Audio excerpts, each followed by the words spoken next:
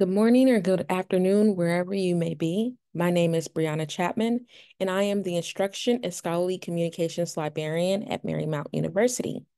Thank you for joining me today for my presentation. We will be overviewing creating a sustainable OER practices, and we're going to get started. I do have limited time, so I want to make sure that I hit everything that I want to share with you guys today. Alrighty, so today we're going to be covering institution and infrastructure challenges. We'll also be talking about how do you move forward in the face of adversity when you are dealing with these challenges. And I want to land with sharing creating sustainable practices that I think any librarian, any institution could use and incorporate into their daily practices. So, starting with one of the first challenges I encountered, website blues. So, to give some background, I'm an early career librarian. This is my first official position outside of library school. When I graduated library school, I was an NLM Associate Fellow.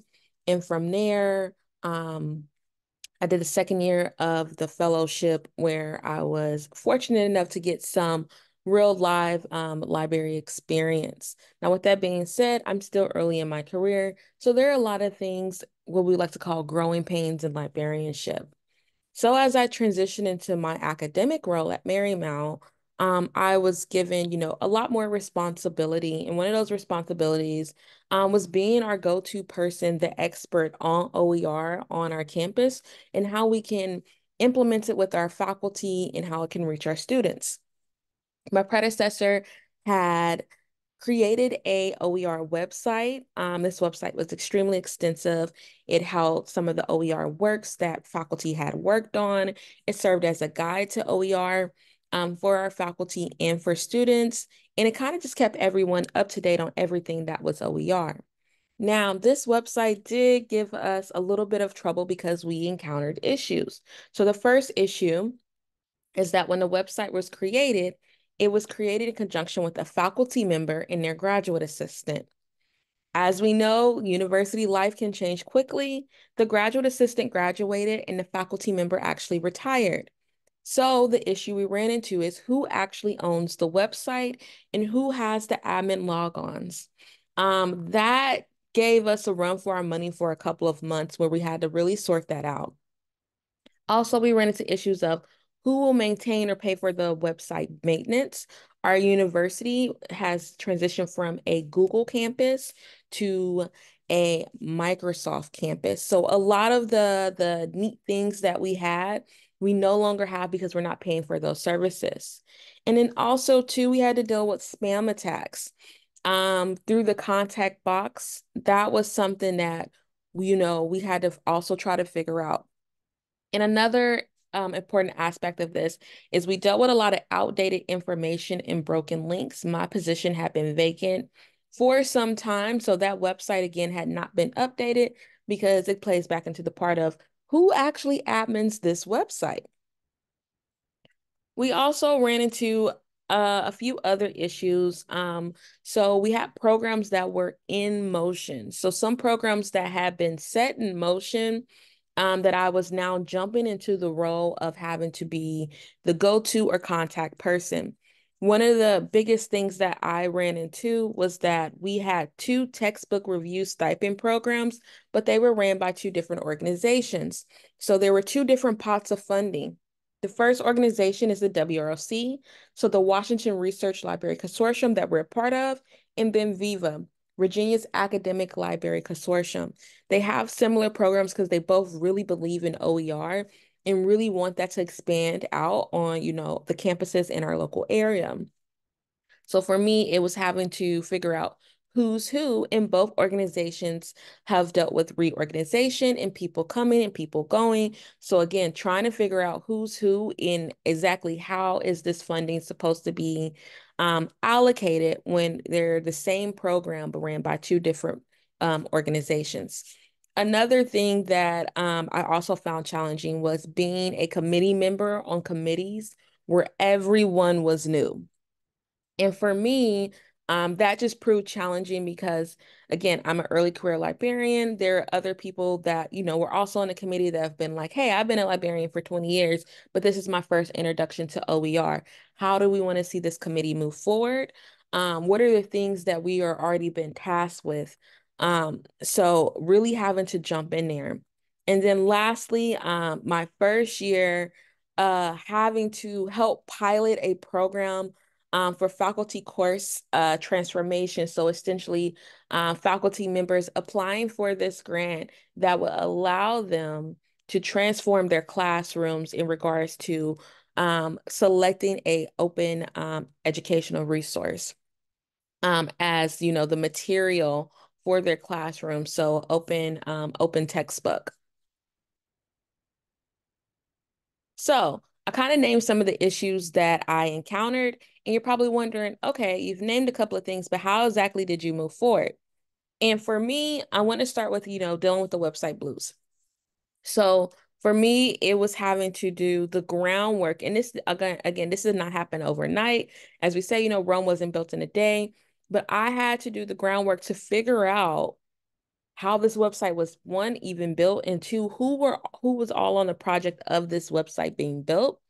And so what I was able to do was get the admin responsibilities transferred to myself and our systems librarian, but also looking towards the future, making sure that all admin logins were under the general library information. It may seem very small, but when you were working on a new project, you're like, okay, like, let me create everything, and it's under your login information. And you may, leave or move positions. And you have to worry about like, oh, now I need to transfer this over to someone else. No, now we don't have to do that because it's now under the general library information. Next, it was having to sit through and go through every single page and do a manual website cleanup. So that means I had to fix all the broken links. I had to update all the web pages, and I just had to correct our contact information. Her contact information was showing the previous librarian in my position. Also, in understanding that this website may not exist because it was deactivated by our IT department, but they gracefully have allowed us to have our website back for now. It's not permanent, but transform our OER research guide to be more interactive, to have all the information that we need, and also to start thinking long term about how are we archiving the work of faculty participating in creating original OER material that they can use and others can use and that students can access. So right now we are using the OER research guide and we're keeping that updated. And we're directing all our traffic to that OER research guide until we can get a little bit more direction from our university in regards to how we can have a website and possibly have our website built into the library's website. So now that it has some governance from the university itself, and it's not, dependent on a website host that we may or may not stick with or not stick with. And then moving forward in regards to programs in motion, one thing that I had to do, and this is really big, but is be accountable and just take responsibility for everything that's happening. If I am the only librarian that is dealing with OER, then I have to be the expert. And I know that sounds crazy, but a lot of us are either solo librarians or, we are the only liaison or expert in a certain area in our libraries. But for me, I made sure that I did a crash course on everything OER, everything I could possibly think for OER. I made sure that I did the webinars, I talked to other librarians, I did the literature readings. I wanted to make sure that I was knowledgeable. And then also too, I had candid conversations with those in charge about expectations. So how was I supposed to fit in, the university life of how do you see me, engaging with faculty in OER? How do you see me engaging in regards to the committees that I now have to sit on that solely deal with OER? Having those candid conversations will take out all of the confusion. And again, just taking ownership of the roles I would now fill. So for example, like I mentioned earlier, um, with, the pilot program that I was a part of, it wasn't just me being the liaison or the representative for my faculty members that participated. There were 4 faculty members that participated. I had the largest group out of all the institutions associated with that program. But I was the person that helped them find the literature, organize, also deal with OER, digital accessibility. There was a lot of different hats that I had to wear. And also, too, we did not have an admin. So not only was I the representative, the librarian, I was also admin too. So it was a lot to juggle. But once I had a clear picture of what role I needed to fill, it made everything easier. And also, too, I want to talk about this because it's so important, but identifying your stakeholders will also help you move forward. If you are experiencing or have experienced some of the similar challenges I've experienced. One thing that helped me was knowing that there was an OER working group. So faculty members and a few librarians out of my library that put together an OER working group to introduce OER to my campus. So my campus wasn't totally, in the blue about what exactly is OER, but understanding they disbanded once they felt that OER in the library was running well enough. Next is understanding that a lot of faculty that was involved, they retired or they left the institution for different job opportunities. So understanding some of the projects that they worked on and some of the initiatives that they were wanting to bring to campus or they brought to campus and how I could revive those or make sure that they continued on. That was really, really important for me because it helped me gauge how OER could impact my campus and how it already impacted my campus. And then also too, introducing incoming faculty OER. We had a lot of new faculty that came in, a lot of new faculty that were new faculty, so new, freshly graduated from their doctoral programs, finally getting out there and teaching full time. So building those close relationships with them. And one thing I want to point out too, OER is so important to my campus because I'm at an HSI. And also too, it is one of the most diverse, I believe #1 diverse campus in Virginia. So we have a lot of students from various backgrounds. So being able to introduce OER and alleviate some of that pressure of, having to, come to campus and worry about finances and textbooks and stuff. We are trying to, alleviate some of those pressures and, help students in regards to being financially able to afford college, especially the textbook part of it. So the part we all been waiting for, sustainable OER practices. I believe that practices should be easy and you should be able to incorporate them into your everyday life.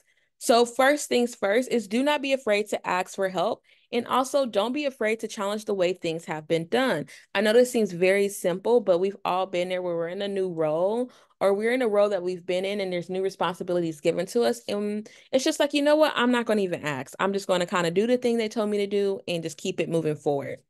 No, don't do that. Ask all the questions.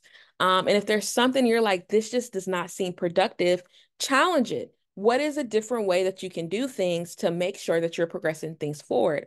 Next is document everything. And I know it's easier said than done. We're always documenting stuff, always trying to keep track of stuff. But when you document things, it allows you to look back and it also sets you up for the future. If for any reason move positions or you leave your institution, you want to make sure the person coming in is not starting from scratch. I was very fortunate that my predecessor was able to give me a timeline document of how they introduced OER on our campus and some of the projects that they were wanting to introduce and some of the projects they were able to introduce. So you don't want to start from scratch because it kind of sets you back. And then next, plan for long-term challenges. Quick fixes are great when you need a Band-Aid, but you need to plan for the future. So for me, I know that my research guide page for OER is a Band-Aid. And now I am in the works of, okay, what is the long-term solution and what does this look like for my library? So that's where it comes up of, okay, we may probably need to talk to IT about adding a page to our library website that is dedicated to OER and that is multi-page and that connects to different resources and also possibly building an archive. So all the material that our faculty are producing and creating has somewhere to live and is accessible to everyone on campus. So I just want to leave off with saying thank you so much for listening. I hope these practices are beneficial to you and they help. And if you have any questions, please do not hesitate to ask. And thank you so much for being here today.